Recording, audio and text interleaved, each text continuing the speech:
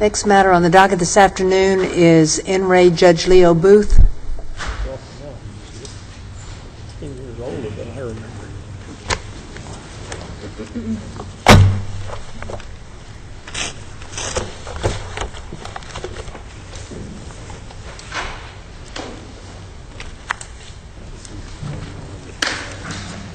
That he spells to the merits. This is the one we'll refer all those things to the merits. There are several motions and documents that have been filed just recently. We're going to refer all those to the merits of this case. Thank you, Your Honor.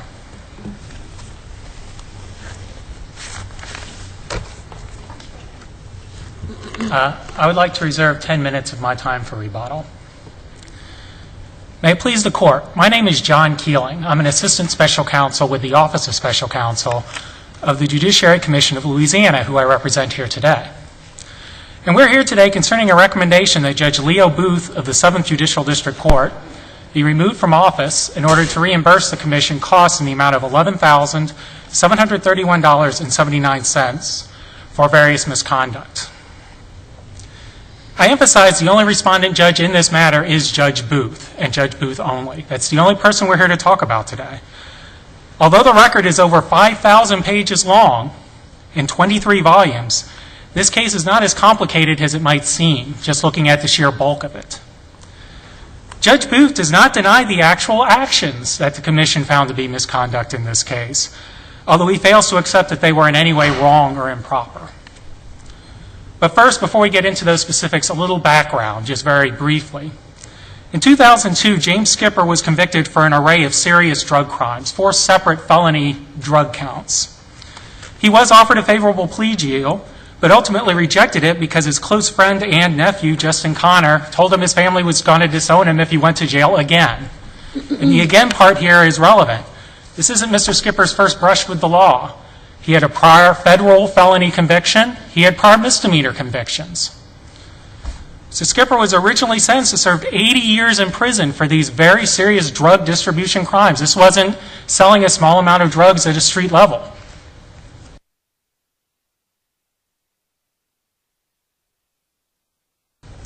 This was reduced to 25 years before his sentence became executory. And we would submit that Mr. Skipper was fortunate at that. There was no multiple offender enhancement filed, which easily could have been based on his federal felony conviction.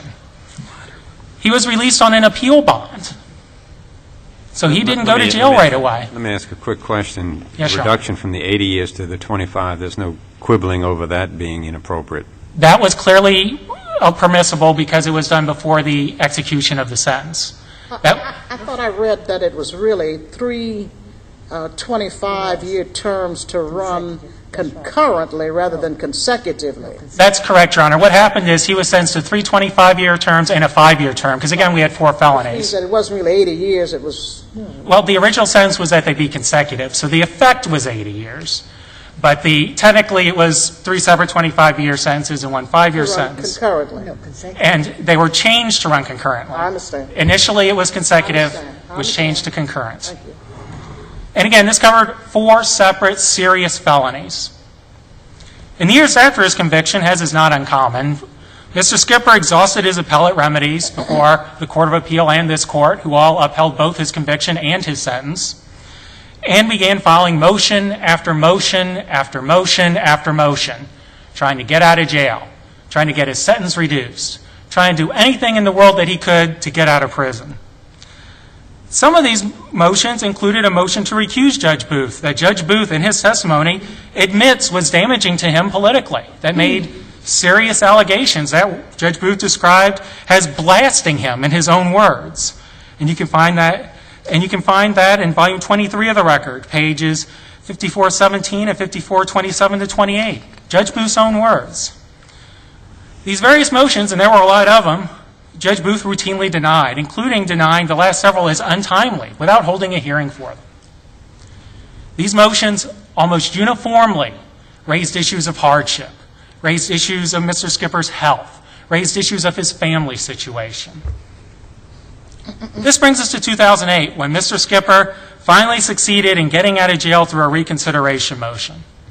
This motion, again, as Mr. Skipper had mentioned from the very beginning at his original sentence, through these various motions and appeals all the way through, only mentioned personal hardship on him and his family.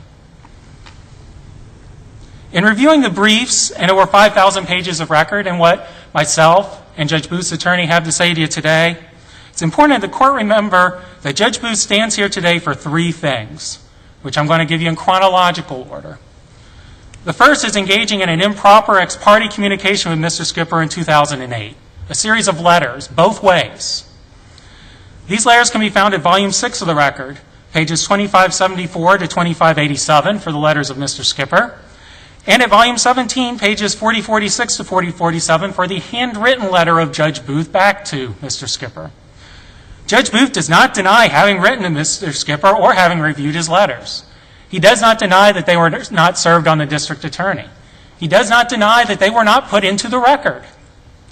No one else was involved in writing these letters, and their contents speak for themselves. Mr. Skipper's letters are clearly attempting to curry favor, to curry sympathy. Again, these hardship issues to try to get his own release. And Judge Booth's letter to Mr. Skipper expressly gives him advice on what he's going to need to get out of jail, namely the cooperation of the district attorney, which we'll get to in more detail momentarily. The second thing Judge Booth did, which is the ethical misconduct, is he held a hearing on this reconsideration of sentence motion years after the deadline for this had passed. Judge Booth does not deny holding this hearing or letting Mr. Skipper out of jail. Thirdly, Judge Booth failed to recuse himself from this reconsideration hearing despite having a strong personal interest in what happened there. Judge Booth does not deny that he did not recuse himself. Now, I'd like to in more detail discuss each of these incidents. Let's begin with the simplest, which is the ex parte communications. Again, they're in the record. I would encourage each justice to read them.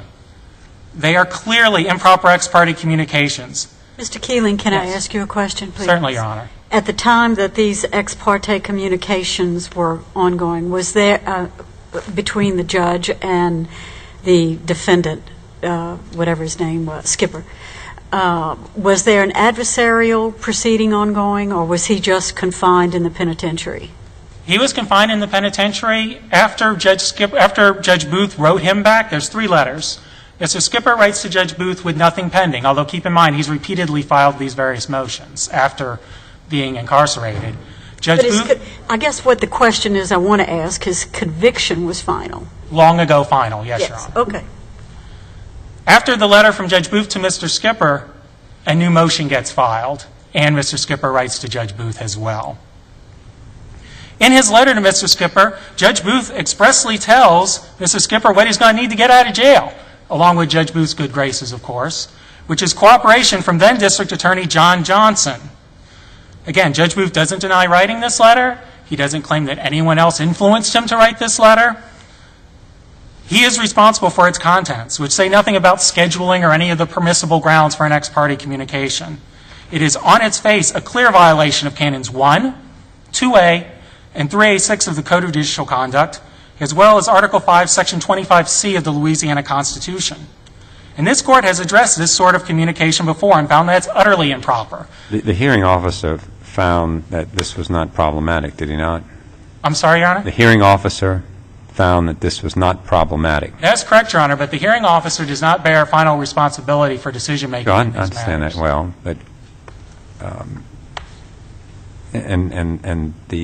there was one letter from Judge Booth to Skipper? Correct, Your Honor, which again contains specific advice on what would be needed to get out of jail. This court in In re Fusilier, and I may be mispronouncing that, case number 02-1661, decided in 2003, available to be found at 837 Southern 2nd, 1257, clearly states these sorts of ex parte communications seeking help, and certainly giving help, are utterly improper. Again, Judge Booth does not deny this correspondence. He doesn't deny the DA never got a copy. He can't stop an inmate from writing him, correct? He cannot write the inmate back, Your Honor. I know, but he can't stop the inmate from writing him. He cannot stop the inmate from writing him, but he doesn't have to, once he realizes what the communication is, he certainly... Something earlier you said implied that he couldn't get the letters from the inmate. Once he gets them, he has to handle them properly, which would include serving them on the district attorney, putting them into the record, and certainly not personally responding to them. Certainly the most problematic... Every letter I get from a prisoner, I should have sent it to the DA? Well, you certainly should respond to it. You get what you call pen pals every time you send somebody to jail, and they write you frequently. But you clearly shouldn't give them advice on what they need to do to get out, Your Honor. I never did that, but... And that's really where the main problem is here, in which Judge Boothe, again, clearly did. His letter is in the record. All of you can read it for yourselves and see what he says in it. Next, after a new motion was filed by Mr. Skipper, heartened to have heard from Judge Boothe, which he testified to at his various appearances and is in the record, applied for yet another reconsideration of his sentence. The past several of which have been denied as untimely without a hearing, but this one Judge Boothe decides to schedule. In our brief, we cite several cases from the Third Circuit, which has appellate authority over this judicial district, noting that there is a jurisdictional bar to a judge hearing requests for reconsideration of sentence which are not filed timely. It is undisputed that this one was not timely. That was several years after the deadline to do so. Judge Boothe doesn't claim that was timely. Instead, he says that the fact that the district attorney didn't object eliminates this error, makes it all okay. This is simply untrue. This court has long held that in civil as well as criminal matters, but specifically for us today, criminal matters, subject matter jurisdiction, which is what we're talking about, can't be waived. The very old case of State v. Crosby, a 1976 case, 338 7th 2nd 584, dealing with plea bargains.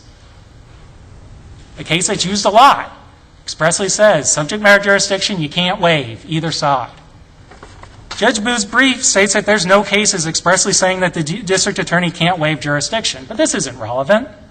How could such a case exist? Mr. Keeler, did you discover whether that was a common occurrence in that judicial district? Based on Judge Booth's testimony, it seems that it was. This is a two-judge district, keep in mind. Although I would emphasize we are only here today concerning Judge Booth.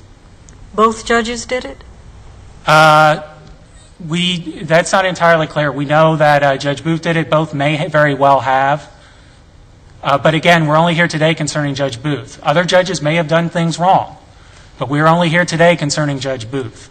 And you indicated earlier that he denied doing anything wrong, but as I read the record and look at some of the statements that he made, with reference to the letter that you referred to a few minutes ago, he admitted that the letter could be construed as giving Mr. Skipper legal advice. Is that correct? He did, but he never conceded that was a violation of the Code of Judicial Conduct or the Constitution. And then he made some statement to the effect that, well, whether this was proper or not proper to do it this way, I was saving the constituents money by making practical decisions, i.e. decisions contrary to the law and the ethical canons about wasting taxpayer money for no reason. Yes, and Judge Booth's briefs and statements are rife with those sorts of references, and maybe I should state it a little more clearly. Yeah, I don't take that as saying I did nothing wrong. I take that as saying I did something wrong, but I don't care. I think that's correct, Your Honor. I think that's correct. What he's saying is that he doesn't, either way, frankly, it's equally problematic. Either he doesn't think it violates the ethical standards, or he doesn't care, or both.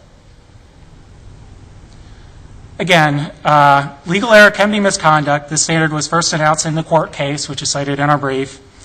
To summarize, egregious legal errors on issue of clear and determined law, errors made in bad faith, or patterns of legal error can all be ethical misconduct.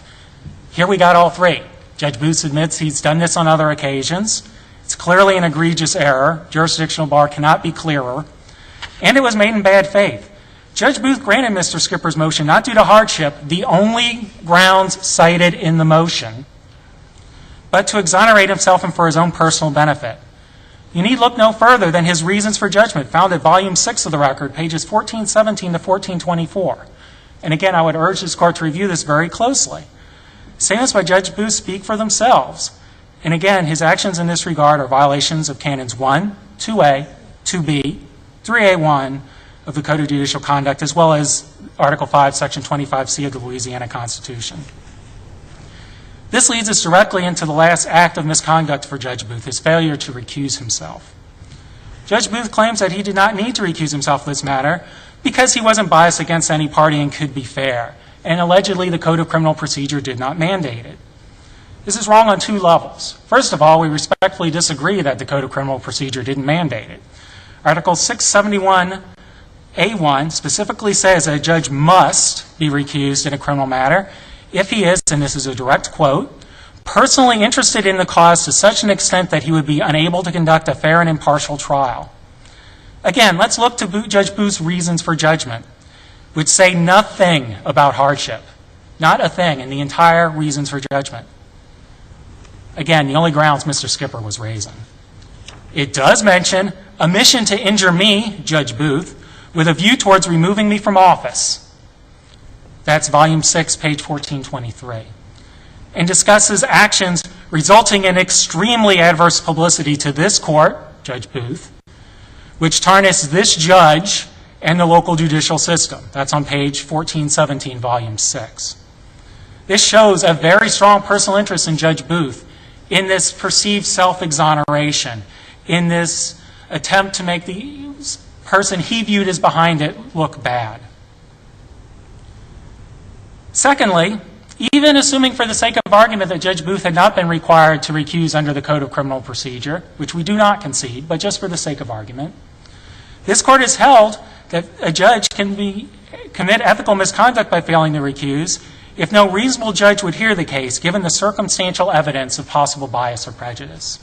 That's from N. Ray Cooks, case number 96-1447, decided by this court in 1997, found at 694 Southern 2nd, 892. This is clearly the case here. Again, Judge Booth's actions in this matter violated Canons 1, 2A, 3A1, and 3C of the Code of Judicial Conduct, as well as the Constitution. Having established Judge Booth's misconduct, we turn to discipline. Now, the Judiciary Commission has recommended removal from office, the most grave sanction this court can impose on a judge. These so-called chase-on factors are not directly applicable in a removal case. However, they are ordinarily given in case this court should decide other than removal. I would note, however, that every single chase-on factor mitigates towards a severe sanction. Judge Booth is a senior judge. He's not new to the bench. He's not someone who's inexperienced.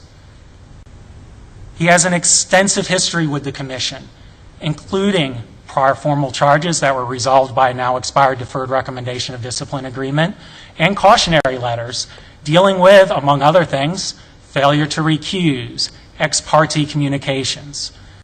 This is not his first time with these sorts of issues. This court has long held that removal is reserved only for certain types of misconduct, including, relevant for us today, judges who use their office improperly for personal gain. It's from N. Ray Whitaker, 463 Southern 2nd, 1291, a 1985 case. Again, Judge Booth's reasons for judgment make it clear what his motivation was. There's a case actually analogous to this one, that of Judge Joan Benge.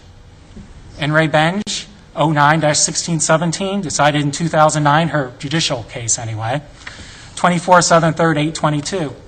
In that case, Judge Benge awarded a litigant a little over $4,200, taking it at the most expansive amount possible, in a personal injury case for reasons other than the law. And what those reasons were never really fully fleshed out. Judge Benge was removed from office for that. Here, Judge Booth awarded 13 years of freedom to Mr. Skipper, a repeatedly convicted felon and drug dealer, for reasons that are obvious in Judge Booth's reasons for judgment. He's told you why he did it. You need look no further than his reasons for judgment. We respectfully suggest that, if anything, this conduct is more severe than that of Judge Benge. But again, frankly, the worst that can be done is removal from office. Judge Booth has filed numerous motions which have been referred to the merits. We would only note that they're all pointless.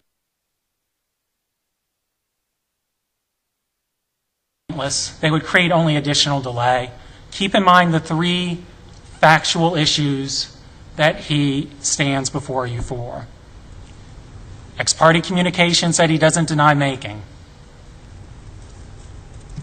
Quirk error, egregious legal error that he cannot find a way to say the law would have allowed him to do what he did. And failure to recuse, which he clearly didn't do in a case where he clearly had a strong personal interest as shown by his own reasons for judgment. In conclusion, we have a judge who admits most of his wrongful actions, but doesn't want to accept the consequences of them. Judge Boothe was a senior judge and had been repeatedly counseled by the Commission concerning at least somewhat similar conduct in the past. Again, I know this court will review the record in this case most carefully, but please pay special attention to his reasons for judgment because they tell you what you most need to know here. Let me ask a question. Procedurally, in this matter, of course, it was heard by the hearing officer pursuant to procedure that was established. Then the Commission called some of the witnesses that had testified before the hearing officer to testify, or for the Judiciary Commission members to question. Is that accurate? Correct, Your Honor. Were any new witnesses called, or was it limited to the witnesses that were called before the hearing officer? The only person who did not actually testify before the hearing officer was Justin Connor. However, Justin Connor did testify in a deposition with Judge Boothe. And in addition, Judge Boothe subpoenaed him for the hearing officer hearing and did not call him. We don't know why. Moreover, if it was some issue of him not showing up or responding to the subpoena, he sought no relief over it or any way to compel him to appear. So Connor's testimony was introduced? Correct. Before the Judiciary Commission, right? Yes, through his deposition, yes, Your Honor. And was he cross-examined during that deposition? Correct, Your Honor. Okay. There were some references to Judge Marshman's testimony. Is that in this record? And if so, how did it get in there? In places there is some, in places there is not. Throughout his defense in this matter, Judge Boothe has sought to place blame on others. One of these attempts involves his claims that somehow Judge Sharon Marchman has tainted these proceedings. She is a member of the Judiciary Commission in good standing, president of the District Judges Association, and recused herself in this matter. She did not participate in the decision to accept formal charges. She did not sit as a commissioner for the commission hearing. She did not participate in the commission's decision to the degree of literally not being in the room. Let me ask this, and there was so a deposition was taken of her. Is that part of this record, or it's not part of this record? Parts of it, I believe, are, although I'm not totally positive, Your Honor.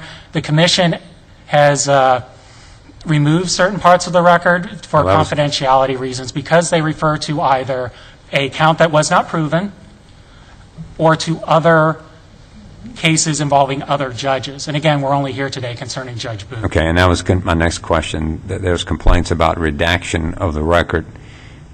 Who made the decision what to redact? Let me ask you this first. Were there redactions? And I think your answer to that is yes. Clearly less, Your Honor, and that's not hidden in the first page of the index. The commission says we've redacted parts and gives the cite to the commission, to this court's rule saying that for a count not proven, which there was one here, for complaints against other judges, which are not at issue here, and to protect the confidentiality provisions that attach to those sorts of things, parts were redacted. That was a decision made by the commission. Our office did not request it, did not participate in it. Okay, final question. When a judge gets a motion from a party and schedules a hearing and no one objects to the matter going forward, you're suggesting that it is a potential violation of the canons applicable to judges if the judge does not recognize that that matter lacks subject matter jurisdiction. We would suggest that situation is no different than any other legal error, that the Quirk test can be applied to it. If the jurisdictional issue is one that's clear and determined law about which there's no doubt, then yes. The hearing officer came to the opposite conclusion, though, did he not? No, the hearing officer felt that it was Quirk error, that it was egregious legal error. he did not find the need to recuse or the ex parte to be improper. My understanding, and I could be wrong, is that he suggested, is this a jurisdictional or a procedural bar? And I was on the impression, I could be wrong, correct me if I'm wrong, that he came down on the side of it being a procedural error because the DA was there and didn't object to the matter going forward. Mr. Skipper was there and didn't object to the matter going forward, and therefore he believed that it was a procedural bar, not a jurisdictional bar. Am I mistaken? I do know that he found it to be misconduct. As far as whether he found it jurisdictional or otherwise, I just don't recall, Your Honor, and I apologize for that. Okay, but he did not find it to be misconduct. I do believe that he did. However, I would respectfully suggest that the hearing officer's determination of that is not relevant. We stand here with the Commission's recommendation. Sure, I understand. And they are not bound by what the hearing officer found on those issues. Right, I understand. I'm just trying to get some clarification. Certainly, Your Honor, and I apologize I can't be a bit clearer for you. Is there any deference at all? In our disciplinary proceedings, I think we accord the hearing committee manifest error deference. Is there any deference at all accorded to the hearing in these proceedings? Under these rules, there isn't. Now, ordinarily on questions of witness credibility, there could be, but these are different types of proceedings, and those rules that exist for lawyer discipline do not exist here. It's just a different procedure. The Commission has original jurisdiction over this, do they not? Well, this court has original jurisdiction, Well, but I mean, but the Commission has... When the Commission files something with us. Correct, Your Honor. And I believe we've said that this court's jurisdiction is triggered by the Commission filing something, have we not? Correct, Your Honor. Just very briefly, because I do want to reserve some time for rebuttal.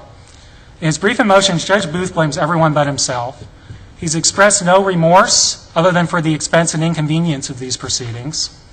Unfortunately, and no one takes joy in this circumstance, and considering the gravity of the misconduct, the Commission felt it had no choice but to recommend removal from office.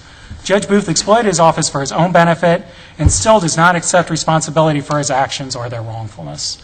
I would like to reserve the remainder of my time for rebuttal, if I may. Thank you.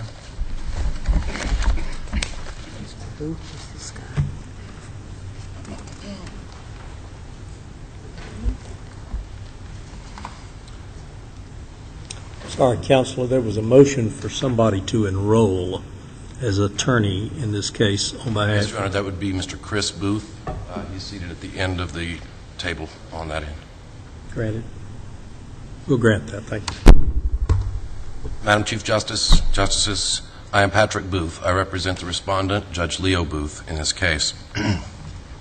Judge Boothe is accused of engaging in 3 actions that were deemed to be by the Commission, or alleged to be by the Commission, to be illegal or improper, and there was an underlying allegation of bad faith as his motive for all of these. And since that allegation is fundamental to and underlies all of the allegations, I would like to address the legalities of what was done in each of the 3 counts, and then address the motive issue as one related to all 3 counts. The first count alleges that Judge Boothe committed an error of clear and determined law when he set for a hearing a motion to reconsider sentence that had not been timely filed. Article 916 of the Code of Criminal Procedure specifically confers jurisdiction on the district court for motions to reconsider sentence. Even after the case has been appealed and the trial court's jurisdiction has been divested, there are still some types of motions for which the trial court can still exercise jurisdiction. Motion to reconsider sentence is one of those, provided it's properly filed. Now, there's no suggestion that this motion was not properly filed except as to its timeliness. That's the one issue. Now, it would seem... Was this not the same motion that had been denied repeatedly? It's not exactly the same motion, but it alleges many of the same grounds, Your Honor. So the question before the court, before Judge Booth's court, was whether this motion had been timely filed. First of all, no one had questioned it, so it wasn't really even a question. But timeliness is the jurisdiction to decide whether it's timely, whether it's properly filed, must include jurisdiction over whether it's properly filed. I mean, if he's got jurisdiction when it's properly filed, he must have jurisdiction to be able to decide whether it's been properly filed. And the only objection or the only problem with this is its timeliness. Now, the time limitation, yes, had passed. This motion was filed after the time limitations had expired. However, this was a practice that has been historically done. And although Mr. Keeling apparently is not clear on whether it was done by both judges, it absolutely is clear that it has been done by both judges for years. Several witnesses testified to it. That's what I was going to ask you about. There's evidence in this record that that was something that was done routinely by both judges in the district? Absolutely, Your Honor. Testimony of Derek Carson, who was the indigent defender, specified that he had had a number of cases over his years as indigent defender in front of both of these judges in which these circumstances occurred, where an untimely motion not objected to by the state was heard and granted. Also, the district attorney, John Johnson, confirmed that as well. Now, when you say routinely done, it wasn't something that was done every day, but several times over a period of years it had been done. This was certainly no special exception made for this one case and for this one defendant. As we might expect, there is no reported case where a defendant has filed an untimely motion, the state has not objected to it and consented to the granting of the motion, and then an appellate court ruled on that, presumably because no one would ever appeal that. If the state was in agreement, the defendant is happy that his motion's been granted, naturally that's never going to be appealed. And so there's no controlling precedent, no case reported that has this particular fact pattern in it. So it's not as if there were just clear cases out there showing that this was the wrong thing to do. Even Judge Thibodeau, the chief judge of the Third Circuit Court of Appeal, who was the hearing officer in this case, had to ask during the trial, is this something that can be waived? And he requested briefs from the parties on this issue. Now, contrast the chief judge of the Third Circuit Court of Appeal requesting briefs and asking a legitimate question to a district judge ruling from the bench on a case that's one of over 100 on his docket for that day, when he's got both parties in front of him agreeing to it, consenting to it, and asking for it to be granted. To consider that to be judicial misconduct would be extreme. How late was it? Excuse me? How late was it? There has been some confusion over what the last possible date was, because at one point he was given 2 years, another point he was given 3. At the very latest, his motion would have had to be filed by 2007 to be timely, and this was filed in 2008.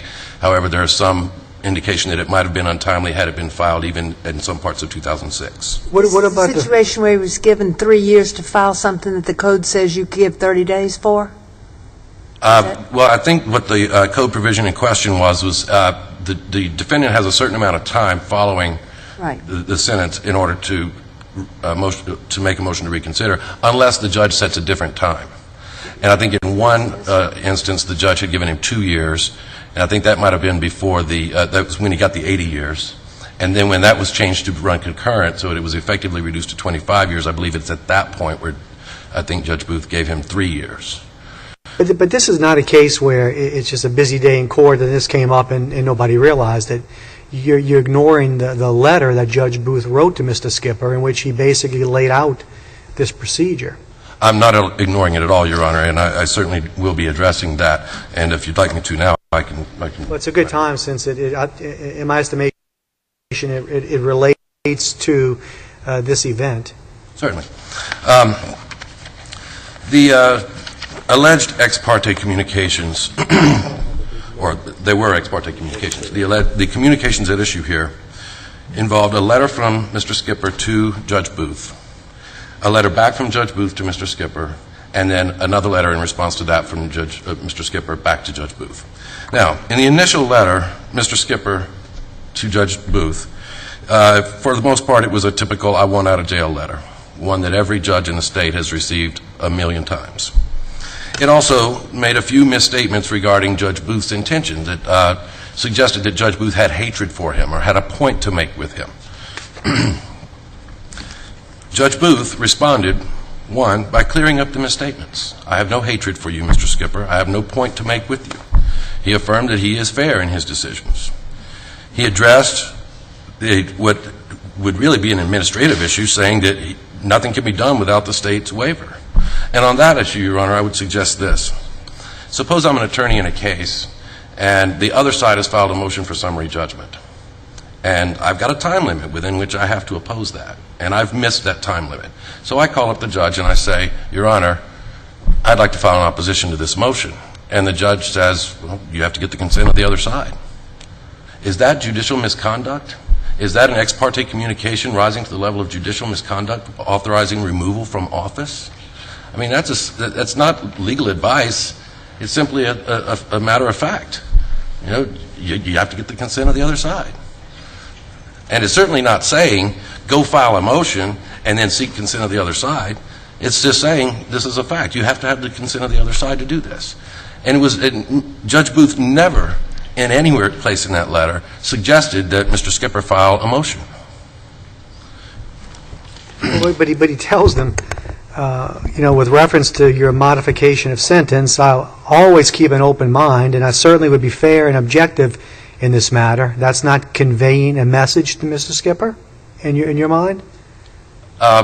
With regard to modification of sentence? Yes. I don't think that he was saying you should file a motion. I just said, I think he just said that I will always be fair and open-minded. Well, and then he was writing in response to a letter that he got that said, you hate my guts, right? Exactly, yes. So he was responding, look, I'll keep an open mind and I'll always be fair. Right. But if you want to file a motion, you need to get consent of the district attorney. Exactly. And it was Mr. Skipper who, of course, was talking about wanting out of jail. Well, he didn't write to him out of the clear blue. He wrote to him in response to a letter that he got. And he goes on to say, as I indicated earlier, nothing would please me more than for you to use your talents in a constructive manner. What do you take that to mean?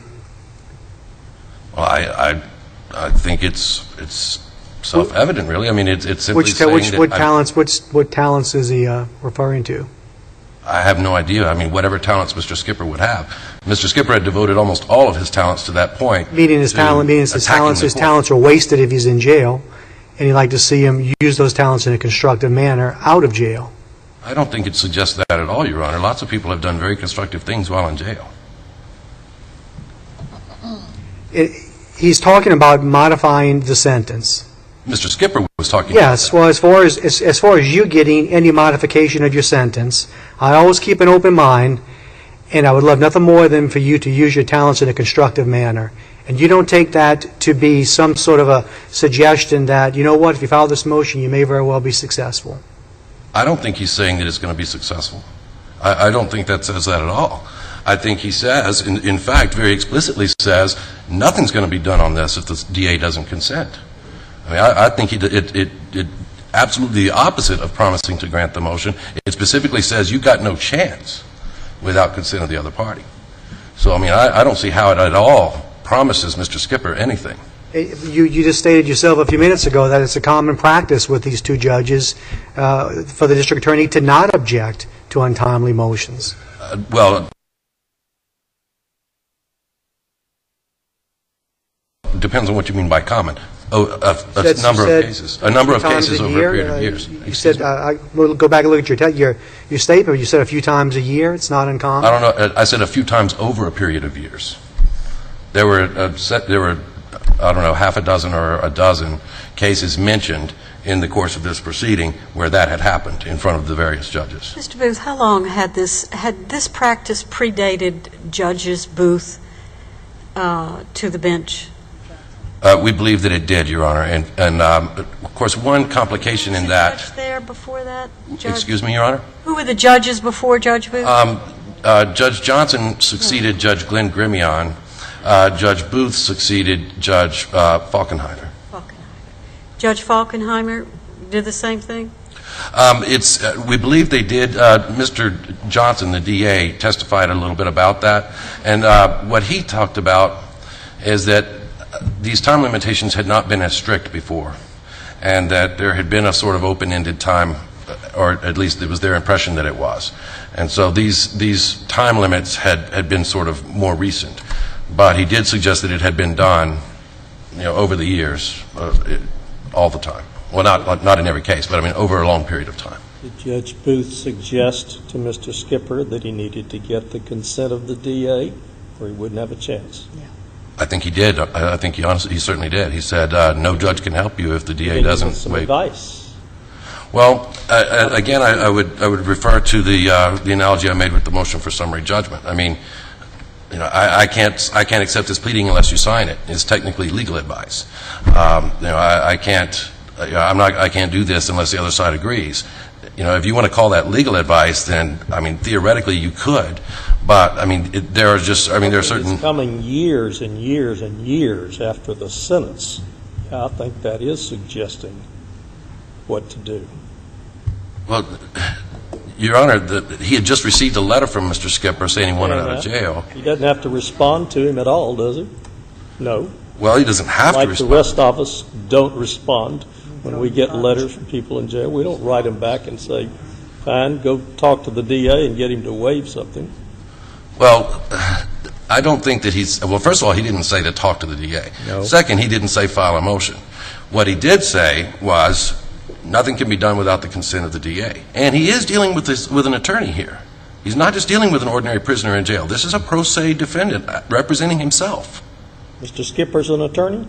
No, he's a pro se attorney representing himself. Okay. You know, the letter was handwritten. Was the letter on official court stationery, or what type of a? My recollection, Your Honor, from seeing it in the record was that it was not on court stationery. And it was handwritten. And the letter begins by Judge Booth complaining to Mr. Skipper about allegations that he has made, and about trying to influence him through a number of ministers. And it talks about a deal. He came up with a deal that I never heard of, which was obviously calculated to embarrass me and cripple me politically. Okay, so he's complaining about all this. Then he goes to talk about modification of the sentence and how that could happen. And I really want to see you use your talents in a constructive manner. And then it ends by saying you will be treated fairly, and when and if your conduct merits it, you will learn that to be truthful and forthright will get better results than the methods you have employed up to now, described earlier in the letter. Now, you don't take this as conveying a message to Mr. Skipper. Well, I take it as conveying a message to him that attacking the court has been a problematic behavior on his part. I don't take it as telling Mr. Skipper, I'm going to let you out of jail.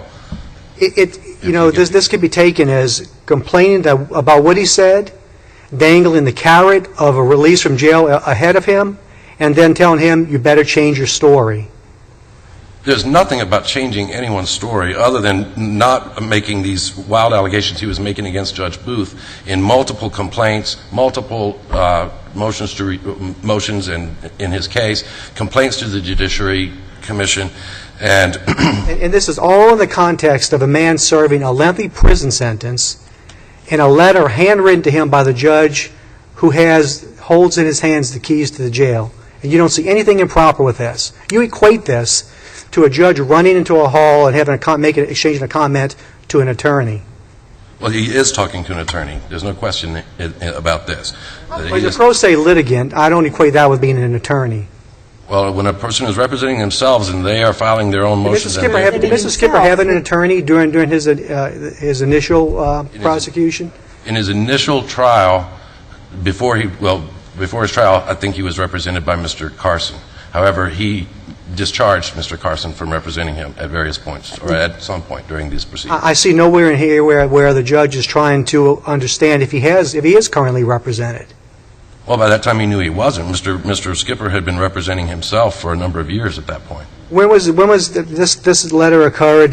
June 29, 2008. When was the judge's last contact with Mr. Skipper prior to that? The contact from Judge Booth to Mr. Skipper? Right. Or in that direction? I don't know when they had last... Months? I have no idea. I mean, the record would reflect the last time they were in court. I'm sure that's the last time that Mr. So we're talking years then, or months? It's possible. And is it also possible that Mr. Skipper could have retained an attorney during that period of time? How would Judge Booth know if he doesn't even bother to find out? Well, I think that before an attorney is to be presumed to be involved in the case, you would expect to hear from that attorney saying, I'm enrolling as counsel. If you've got a litigant who's been representing himself for several years and has just contacted the judge with the letter of earlier that month. And you don't think it's too much to expect for the judge to make some inquiries to see whether this person may have retained counsel? To whom would he inquire? I mean, he would only be able to ask. Mr. Skipper would be a good starting point.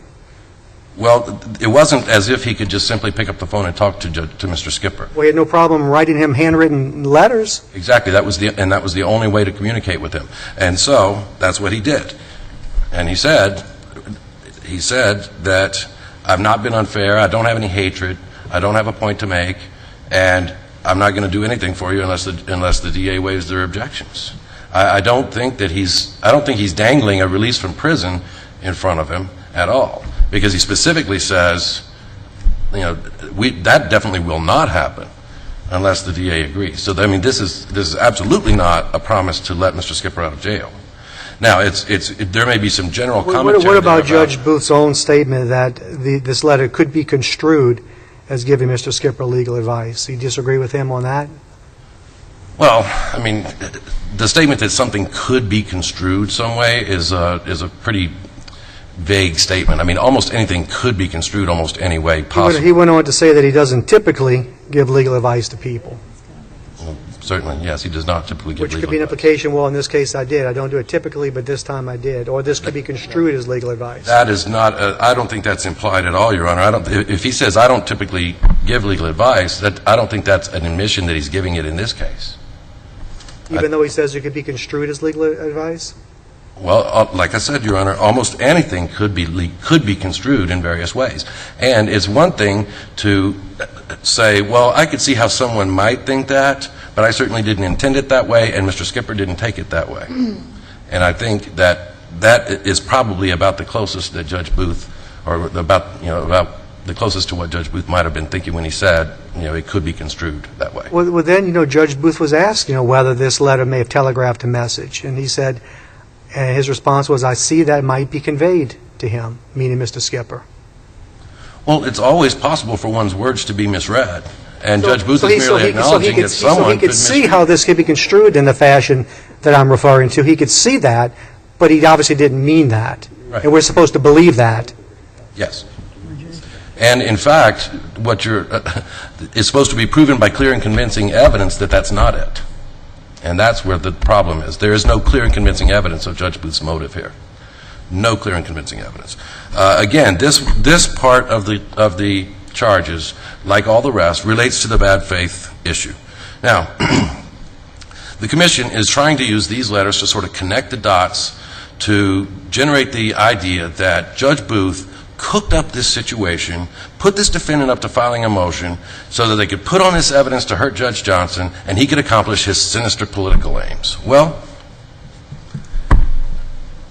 why didn't he mention anything about the evidence against Judge Johnson in his letter? Why didn't he say, if he was going to be telegraphing messages in that letter, why not say, well, if you had information that someone in the judicial system had mistreated you, that might help your case.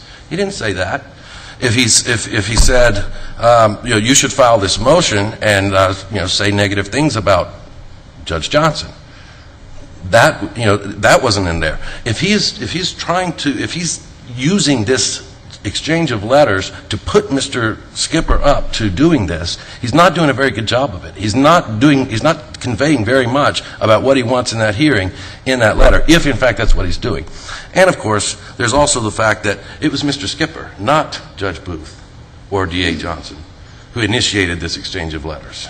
It was Mr. Skipper who decided when to file his motion and therefore determined the timing of all of this. And the Commission thinks it's proved by clear and convincing evidence that it was just a happy coincidence for the sinister Judge Booth that this defendant just happened to, at the right time, send this letter so that he could then manipulate him, into filing a motion which he didn't ask him to file and put on evidence which he didn't mention he should put on, also he could accomplish his sinister plot. It does not make any sense, Your Honor. When they got to court, Pardon? When they finally arrived after the exchange of letters, and Mr. Skipper then filed his motion, they go to court. What evidence was put on at that hearing to justify the release of Mr. Skipper? The primary evidence was the evidence concerning the telephone conversations with Judge Johnson and Mr. Connor, and I believe Mr. Skipper might have also testified about some other conversations that he'd had with Mr. Connor, and possibly also Judge Johnson. Did they put on any evidence? His motion, as I appreciate it, was that he had hardship, correct? Was there any evidence about his hardship? That was addressed, but Judge Boothe remarked that that a lot of evidence of this had already been put in, and Mr. Skipper elected not to put on his wife as a witness. Excuse me, would you remind me again of who Mr. Connor is? Mr. Connor is Mr. Skipper's nephew. And, okay. Maybe somebody's nephew, but I couldn't remember whose nephew he was. He's Mr. Skipper's nephew, and he was also a justice of the peace. I'm not sure if he was a justice of the peace in 2002, but at some point in the interim he has been and no longer is. He's also very active politically, a very close ally of Judge Johnson's. And he was, of course, indisputably the one who told Mr. Skipper that he couldn't plead guilty. Getting back to the evidence put on at the hearing, and then opposing counsel suggests that the reasons that Judge Boothe granted that motion was because of this conversation with Judge Johnson. Is that accurate or inaccurate, or what happened? What happened at the hearing, and what justified Judge Boothe changing his mind at this particular hearing after denying the motions summarily and without hearings and previously? Well, not all of them have been denied summarily without hearing. Some had, some had not. But the most recent ones, as I appreciate it, there were a number of the most recent ones had been denied summarily, right? I believe that maybe the most recent one or two had, yes. Okay. I'm sorry, Your Honor, could you repeat? Oh, yes. Never, what evidence justified granting the motion? Well, first of all, yes, Judge Boothe did mention in his reasons for judgment that the manipulation of this defendant by Justin Connor and by Judge Johnson had affected his legal interests, the defendant's legal interests. However, there were also significant differences between this hearing and in the previous motions. This is the first time in the entire history of the case that the DA agreed with Mr. Skipper. At every previous turn, the DAs had vigorously opposed every one of Mr. Skipper's motions and had objected to everything. And now you had a DA in agreement. That is a huge difference. I mean, you're talking about a consent from the other party versus not having consent from the other party. And correct me if I'm mistaken, is the DA and Judge Boothe cousins, and the DA the ex-husband of Judge Johnson? Yes, Your Honor, that is true. Mr. Johnson is, I believe, a third cousin to Judge Boothe, and is the former husband of Judge Kathy Johnson. Yes, that does possibly bear mentioning. Judge Johnson, District Attorney Johnson became elected DA in an election in which he ran against Judge Boothe, and that was his initial election to the District Attorney's office. But yes, Your Honor, there were quite a few significant differences this time, in addition to the manipulation by others of Mr. Skipper, which Judge Boothe felt, it appears, raised almost to a constitutional level. It's almost a deprivation of his fundamental right to fair trial, advice of counsel, whatever you want to call it. If he's being manipulated by others. Who was he manipulated by? Well, it's clear that he was manipulated by Mr. Connor at the time he rejected his plea agreement. Also, over the years... So everybody... How? How does manipulation occur? Every defendant has family members saying, don't plead, go to trial, don't plead, go to trial. If you're not guilty, don't plead guilty. And, that's an everyday occurrence, unfortunately. Well, in this particular situation, Your Honor, Mr. Connor was a de facto patriarch. of the entire extended family of which Mr. Skipper was a member. And Mr. Connor did not merely say, you shouldn't plead guilty, you should go to trial. Mr. Connor said, we'll never speak to you again. You're out of the family if you plead guilty. You must reject the plea agreement. And it was in the testimony of Mr. Carson, who was present during this conversation and was at that time Mr. Skipper's attorney, said that Mr. Skipper appeared to be interested in the plea agreement, appeared to be leaning toward possibly taking it, and then as soon as Mr. Connor said that, that ended all discussion. And Mr. Skipper immediately said, no, I won't take it. So it's clear that there was an undue amount of influence from Mr. Connor. Was there a suggestion in this testimony that Judge Johnson also was involved in the manipulation of Mr. Skipper? Not in 2002. That may or may not have occurred, but there's no specific evidence that at the time of the rejection of the plea bargain that was the case. However, Mr. Skipper's case had proceeded for several years after that, and Mr. Skipper had pursued a strategy of attacking the court, filing motions to recuse, filing complaints against the judge, and it was during that time, at least in 2006, while Mr. Skipper was still doing these things, that he was at least discussing these things with Judge Johnson in secret, in a phone call. And in that respect, he was manipulated by both. And there's a transcript of that telephone conversation in the record? Yes, Your Honor. My notes seem to suggest that conversation's almost unintelligible. There have been Not very... transcribed? Yes, Your Honor. There were some inaudibles. There were some inaudible entries in the conversation, many of which were statements made by Judge Johnson. That was a conversation in the jail which was recorded because of his jail, or somebody was taping the judge? It was recorded because he was in jail. Okay. And there's one conversation, is that right? There's one that there was a recording of and a transcript of that recording put into evidence at this trial. Mr. Skipper has contended that he had more than one conversation by phone with Judge Johnson. In evidence, there's one transcription of a conversation that Mr. Connor had with Mr. Skipper, and then Mr. Connor calls this judge, and she's now it's a three-party conversation. But from what I could tell, the conversation was unintelligible, and there's not much that can be transcribed. Isn't that the fact? Well, parts of it are unintelligible, particularly the parts where Judge Johnson was speaking. However, a reading of how the conversation progressed can give you an idea of what's being said on the other end. I mean, if she's not talking about what he's talking about, why would his comments continue to follow along with the flow of the conversation? And one other last thing, Your Honor, the OSC has made a big deal out of the fact this was not filed in the record. And it should be noted that Mr. Skipper had filed a number of complaints against Judge Boothe, and Judge Boothe had separate files with the Judiciary Commission complaints against him from Mr. Skipper. These letters were somehow filed in those instead of the suit record. And as soon as Judge Boothe discovered them, he immediately produced them to OSC. Thank you.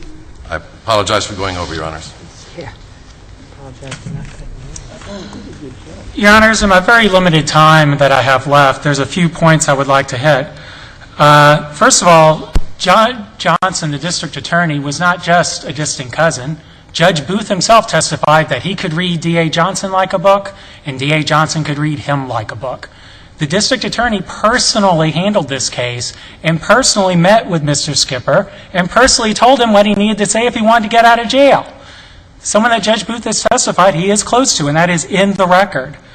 As far as whether Mr. Skipper took it that way, that he should file a motion, well, that's what Mr. Skipper testified to. He testified the reason he filed his last motion, the one that succeeded, was based on what he had gotten in the letter from Judge Boothe. So that wasn't just implied, that's what it was taken as being. Also, I'd like to note that in the N. Ray Elwha case, and I apologize, I don't have the site with me, this court stated that historical practice and procedure in a district does not excuse judicial misconduct. And we would submit as for the seeming practice of letting people out of jail when you can't, that Elwha would say that the fact that was done before is no excuse. Lastly, Judge Booth has spent a lot of time talking about Judge Johnson. And what I would like this court to consider is that even if every word he says is true, and we do not concede that it is in any way, but even if she was out to get him and did every horrible thing under the sun, wouldn't that only create more reasons why he would need to recuse? Wouldn't that only make it less possible for him to be able to fairly hear a case which is sending around what she's allegedly done to him? We would respectfully submit that what Judge Booth is saying is not correct, but even if it were, it doesn't help him. It only makes his misconduct worse. If you have no further questions, Your Honor, I have nothing further to say. Thank you. Thank you.